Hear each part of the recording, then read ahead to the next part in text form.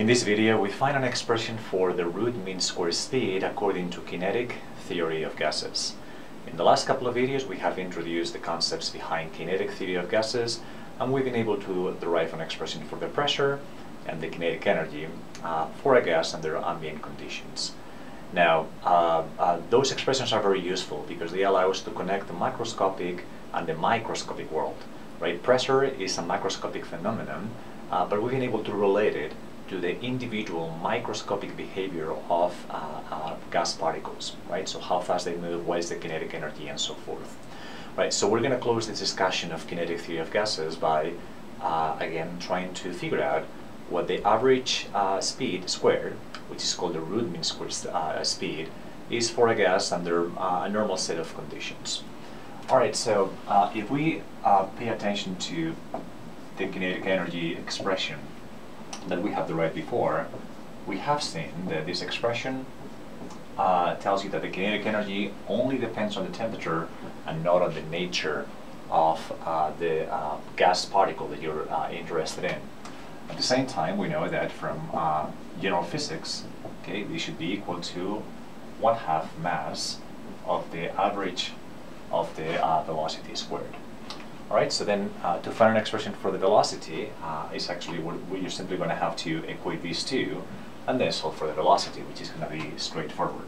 Right, so 3/2 k sub b t has to be equal to 1/2 mass of the particle times the average of the velocity squared. Alright, so this 1/2 cancels with that 1/2, and we come to an expression that is as follows. Velocity squared is going to be equal to 3 k sub b t over the mass. Now we can take the square root of this, and this is exactly what we called the root mean square speed. Okay, because it's the square root of the average, the mean of the velocity square. That's what this the RMS, root mean square, means. Alright, so let's see if we can do a couple of calculations to illustrate what these velocities are. What we actually have here is that is the mass of one particle, and that is Boltzmann constant. Now these numbers are actually very awkward to use because they tend to be very, very small. Right? We know that Boltzmann constant is a number that is 10 to the minus 23 joules per Kelvin, a really difficult number to handle.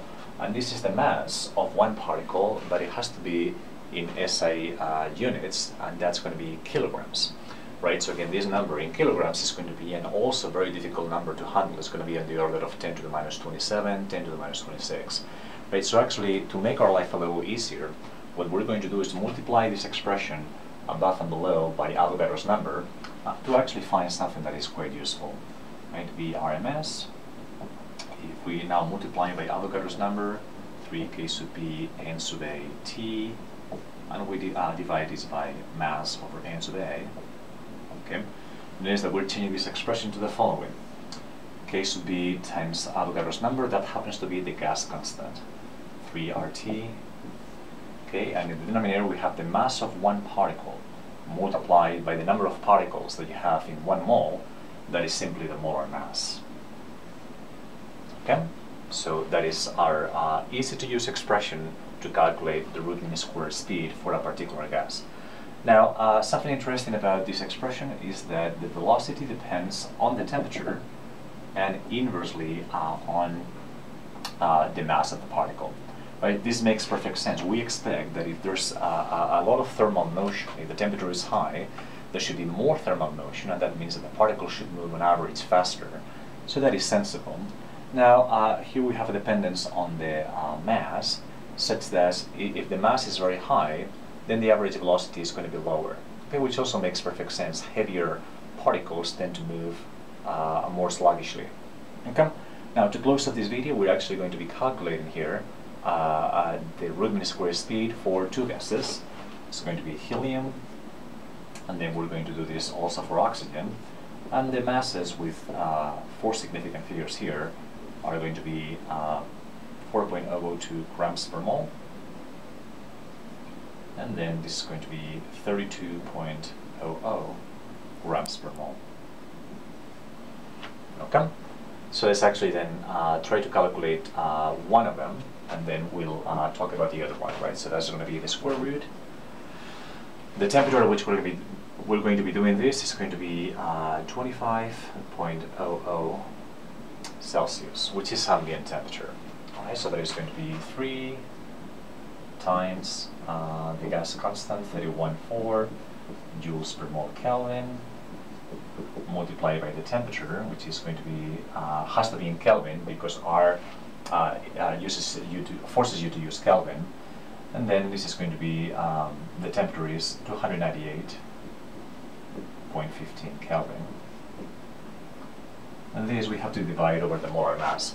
Now, something that is a little bit more challenging than before here is that because we're choosing to use R in the SI system, then the molar mass has to be also in the SI system, and the unit of mass in the SI system is the kilogram, not the gram, right? So we have to transform this to kilograms per mole. So that is going to be 0.04002 kilograms of helium per mole. Okay. When you do that, everything cancels out, and for helium, we find that that root mean square speed is going to be equal to 1363 meters per second. Okay? And then for oxygen, if we were to repeat this calculation for oxygen, so same temperature, a different mass, we would find that, of course, this velocity has to be lower, okay, because oxygen is more massive.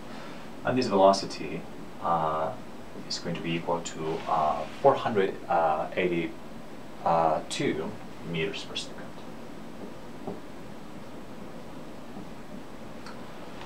Alright, so what do we learn here?